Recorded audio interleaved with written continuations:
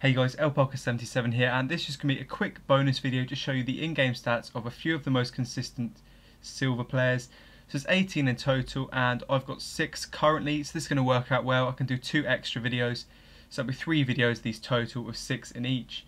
So here are the ones I currently have, and Sanchez cost me just under 32k, Hubocan cost me 35k in 4-1-2-1-2, Gile cost me 25k in 4-1-2-1-2, Lodi cost me just over 23k, Sorare cost me 16.5k, and lastly I'm borrowing Holt from someone to do a review of him over the weekend for you guys, so I'll show you his in-game stats too though, but I don't actually own him.